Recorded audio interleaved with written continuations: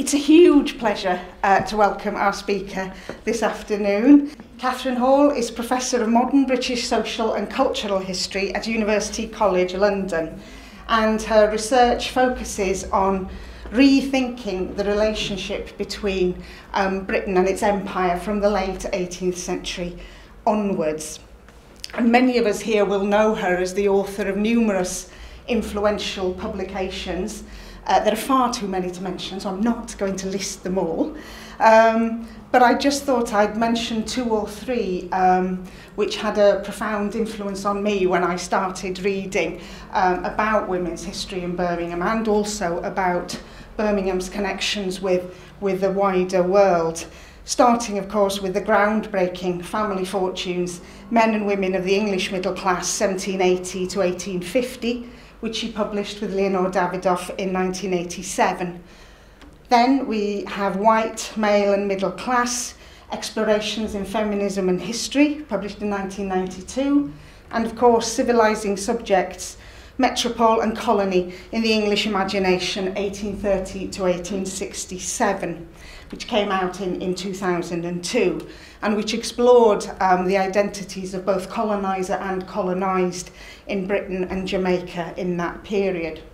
Her recent biography, Macaulay and Son, Architects of Imperial Britain, in 2012, focused on the significance of Thomas Macaulay and his son in defining the parameters of nation and empire in the early 19th century. Catherine has also, as some of you will know, led on two major projects over recent years, Legacies of British Slave Ownership, and the project that followed that, The Structure and Significance of British Caribbean Slave Ownership, 1763 to 1833. But our main reason for inviting Catherine here today is the small pamphlet, Birmingham Women Past and Present, which I was overjoyed to find when I started to work in the archives in Birmingham several years ago now, and which for many years I've thought, we need to do something with this. And here we are. So, Catherine. Well, thank you very much, Sean. And I must say it's a real pleasure to be here and to see some old friends and some new friends today. And I'm always happy to be in Birmingham. We lived here for 17 years, and it was a very, very important period of my life. And I've done lots of work on Birmingham, and it just is a very, very special place for me. So I always get a thrill coming from New Street Station. I don't really like the new way they've done it, but anyway, it's an improvement, I can see that. And my friend Joachim and I walked through, and I've just seen the hole where the library was, which was a bit shocking.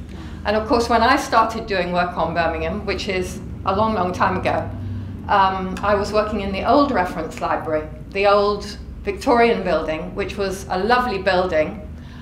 The only problem was that there were buckets for where the drips came through, which wasn't great in a place that was full of archives, but it was a lovely old room.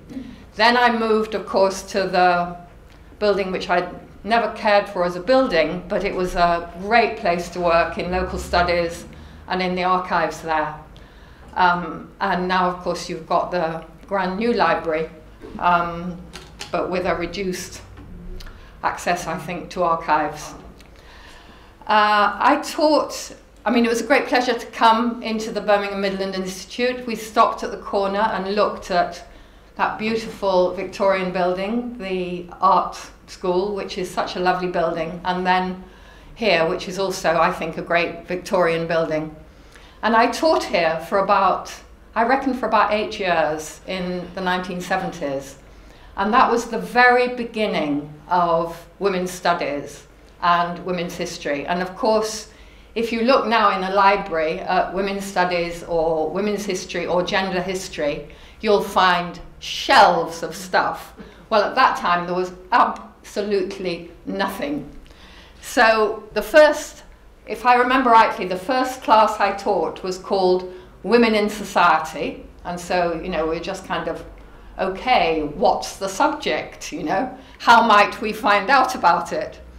And then I started teaching women's history, which of course nobody had ever heard of.